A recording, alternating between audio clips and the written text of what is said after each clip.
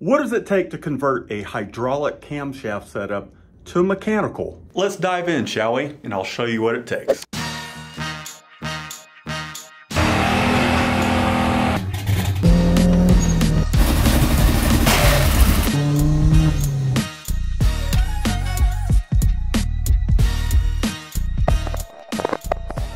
Welcome back to the channel. If you're new, I'm Matt. It's been a hot minute since I've posted a video, and the reason why, I'll show you. This has been a real pain in the ass. However, I'm going to show you what it's taking to convert the cylinder head that's on the Chevy 1.8 Cruze project to a mechanical setup. Let's go ahead and dive in.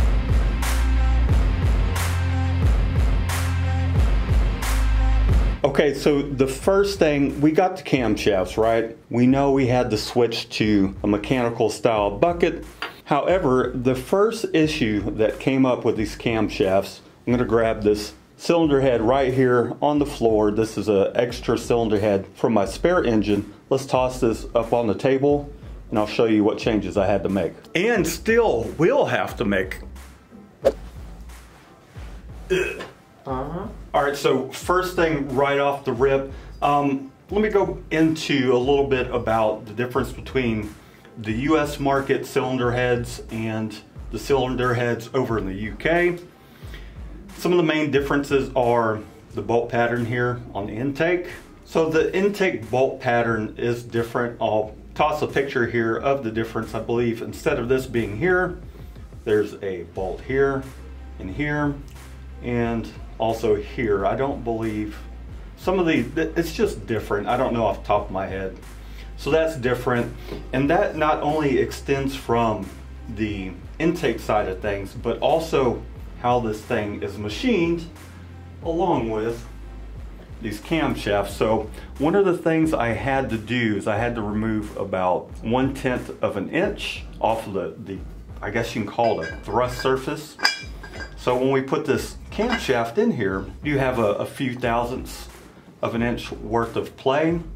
Basically measured one of the stock camshafts here, and you can even tell that how this thing is casted is a little different.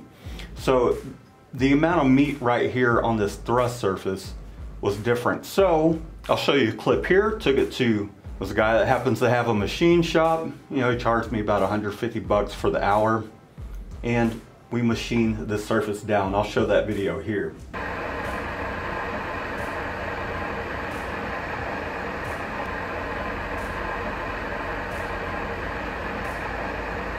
And it's the same thing on both camshafts.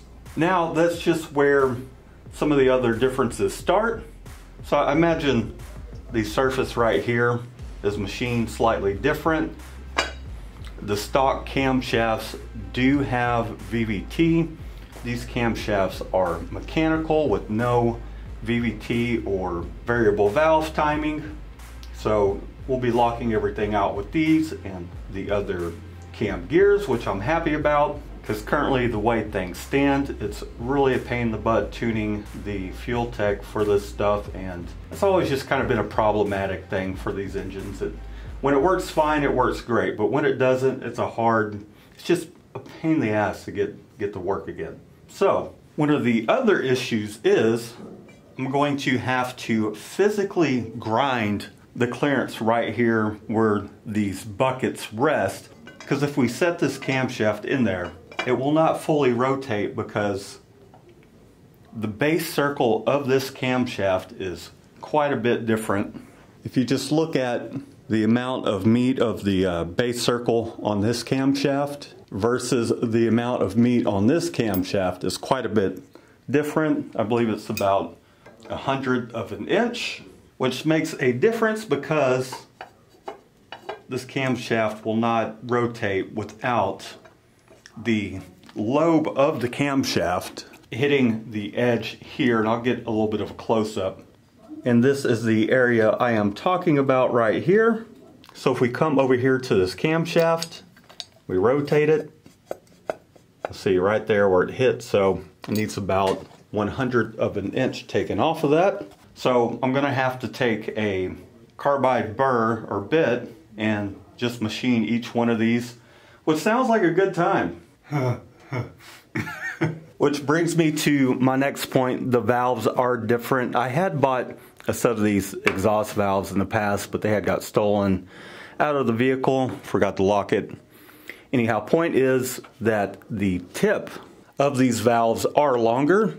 You can see where the locks for the retainer sit into the valve right here, and how tall this is. On the stock valve, we probably have 2/3 less tip here, so it's about right there where my thumbnail is at. So I had to order some new valves. These are from SuperTech. I do have a whole set, which these are some better quality, nicer flowing valves. The exhaust valves will do a lot better with the heat. So here is that box. It took some time to get this back, but, or I should say in. So we have a total of 16 valves, 8 intake, 8 exhaust, along with the keepers that go along with it. Even the keepers are different. They're just a single groove keeper instead of a double groove. So we've got some keepers as well. That took a hot minute to get that in. Not exactly the most desirable engine to get parts for. So it does take some time. Take some time, ladies and gentlemen. Just toss that in there for now. So, different valves. We got that on order. It's like, okay, cool. So the next thing I need to do is get the buckets.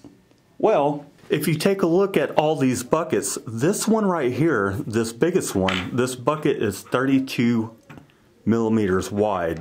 And this thing just does not fit the bore of the American US model. That, I guess, is a different way that it's machined. Let me show you just exactly what I'm talking about here. This is 32, and these here are 28. There's no way this is going to work without machining that as well.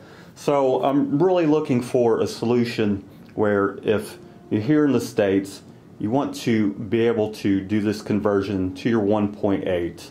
I've got a solution. Here are all the different types of buckets that I ordered in order to figure out what I can actually use. This one here is from SuperTech. They were back ordered on their 28 millimeter. However, starting out with using my dial caliper, I got a 27.5 because the measurements were pretty close to this 27.5. However, we put this into the bore. Just that 1/2 millimeter difference, you know, it is too loose. It does not fit correctly. So my next logical step was, let me find a 28 millimeter bucket. Great. Fits in there great, just like it should. However, this was just some generic hardened bucket that is for some sort of, I believe it was a Honda, a CF250 or something like that. It doesn't work, and I'll show you why here in a moment. And that has to do with how thick the stem is down in here, or the lash, when we combine it with these valves here along with this bucket. It wasn't even reaching the camshaft, so I believe the lash is, you know, it's a few thousandths. They have it in millimeters, so I'm not going to tell you off the top of my head because I just don't know. So we went through the SuperTech one that was too small in diameter, found these that were a CF for a motorcycle, in which SuperTech does have the 28 millimeter, and I put one on order just to kind of figure out how much shim I need underneath these buckets, and they were just on back order, so I had them cancel it. The next thing I found out doing some research is that the Toyota 4A GE has 28-inch buckets, and they did do conversion buckets like this here, which that's what these two are. We've got a different shim thickness. You can see that this one is a 36. You can see how much longer the pole is in there. And this one is a 12. You can see how much shallower this one is.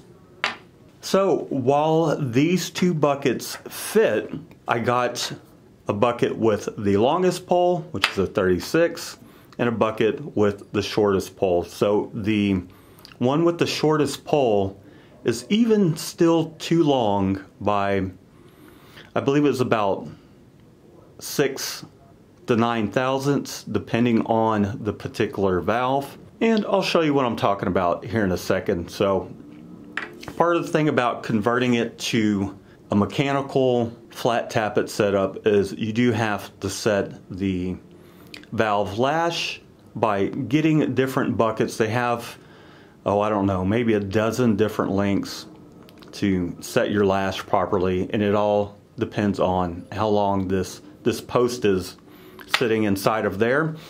So the solution I came up with is I'm going to take these to the machine shop along with all my buckets. I did order an entire bag and I imagine this probably irritated the shit out of the Toyota dealer. And these themselves took about 3 weeks just to come in, because even these lifters, it's just an older engine that never gained any popularity. But these buckets here were even hard to get a hold of, and these are, you can see it here, genuine Toyota parts right there. So I've got an entire bag of these things. I'll need to take those buckets along with all my valves to the machine shop, take the cylinder head off the car. Again, this is just a spare cylinder head. I'll have to take that off, take it to the machine shop, have them, I talked to SuperTech, they said that I could essentially remove whatever I needed off the tip, because I was kind of guessing at the time. I'm like, is it cool if I remove even 1/4 of an inch? Which, that's not absolutely necessary. It's about 6 to 9 thousandths depending on which location these valves are in, the bucket, all that stuff. I'll probably just have them do a valve job on the other cylinder head, make sure these things seal up well. I'll use just purchased an extra one of these to kind of test fit everything. Make sure these valves were going to work before I ordered a whole set. They do. So I do have the beehives that are the SuperTech in the cylinder head that's in the car. But so let me toss these into the cylinder head and I'll kind of show you what we're dealing with.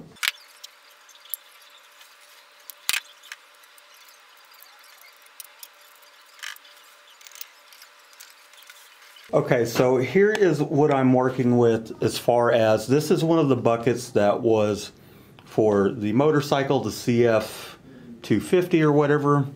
Perhaps you can see right here where this bucket is at. I'm going to point to it right there. You can see the amount of space between it. Let me push this down real quick. See that it's down now. But there is about a good a tenth of an inch distance between this one here. And then if we switch over to the Toyota style, I push this thing up. Now we're lifting the camshaft up. So these valves would just hang open. And I did a measurement. It's about 6 thousandths to 9 thousandths once again. So it needs to go to the machine shop. So I'm working on this stuff in the background. I also do have, I know I posted a picture of this, but if you look back there, there's a nice CNC machined collector there. And then also over here in this box right here, I have some parts to make the manifold, and we've got a new little tool that I'm going to do a review on. I specifically reached out to these people. Thought it would be pretty cool to create a new manifold. That's what the plan is here, because, and I'll show you in the next video, that matches up perfectly with the old V-band turbo down there. So I think that's a pretty cool tool. I think I'm going to produce a nice piece as far as a manifold goes with this, and who knows, maybe I can sell some of them, or I don't know, who knows. And I'm going to toss a picture up here. I designed a flange, a new manifold flange that would make it easier to build a tubular turbo manifold, so I'm pretty excited about that. I'm still waiting on that to come in. They've been slower because of, I sent this overseas to the people that I've sent it to before. However, it's taken them about 3 weeks just to do this. Before, it took them probably about a week, but they've had some Chinese holidays that's delayed things. So I'll update you on that as soon as that comes in, because I think that is a cool topic all in itself. Maybe, I don't know, let me know down in the comments what you think, as far as you want me to show you how I went about designing this thing and whom I sent it to, whatever the case may be. Also, I've been working on, I've thought about t-shirts. T-shirts just never done well on this channel. However, I am putting together a course, and I'm considering either doing like high performance engine building, teaching some of the little trade secrets that a lot of people just don't share on YouTube, or if they do, you know, you have to search and search and search to find this kind of stuff. So to help support the channel and this project, perhaps it's something where you guys can learn something, something of value, and then it will also help fund the channel, aka some of this craziness, because going through all these different lifters and buckets and crap, by no means super expensive, but it is just a hobby, and it would be nice if you know, if you want to see this channel grow, I'd like to get all this stuff done so we can actually prove the concept of this engine and its capability. However, it does take money, so I'm really looking forward to that. It's been 3 or 4 years already, I guess going on 4 next year, and I'm just anxious to get this stuff done. However, it takes time, because it's not like all this stuff you can just, it's like, hey, here's the formula to make this a badass engine for your Cruze or your Sonic, and here's what you need to do to get X amount of time down the strip. And the closing of the drag strip in my area, it's a 1/4 mile. I hate that. We do have the 1/8, but I'm sure a lot of you guys know that an 1/8 mile just isn't great for front wheel drive. We'll do some testing at the 1/8 once I get everything together, and then we'll just have to make a trip out to a 1/4 mile track, probably somewhere across the country. But let me know down in the comments about the course thing, what you would like to learn. If I put together a course to sell, it would be inexpensive, like perhaps to you guys 25 bucks, to everyone else $50. I could do like a coupon code or something, and I'll leave a link down below to what I've got together so far as a course idea goes. But I would like to hear your feedback. And that's all I got for now. I'm working on it, and as soon as that other part comes in, we'll talk more about this manifold and this cool tool that I have hanging out down there, down below. Anyways, we'll see you in the next video. Be sure to like, subscribe if you haven't, if you're new to the channel, and we'll see you next time. Peace out. With you, peace out. And one last update, the car's still together, she's still running. There she is. Let's fire her up. Cold start. She runs like a champ still. Toss the key in here.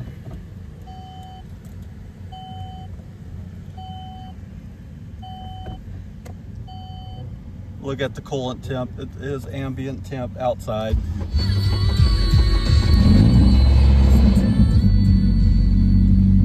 There we go. No touching the throttle or anything. Fires right up.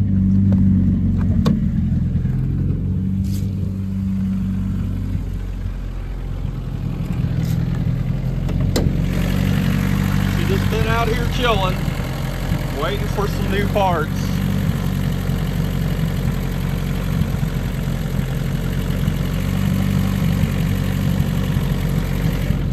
So now the real final peace out with your peace out. We'll see you next time, folks. Peace out with your peace out.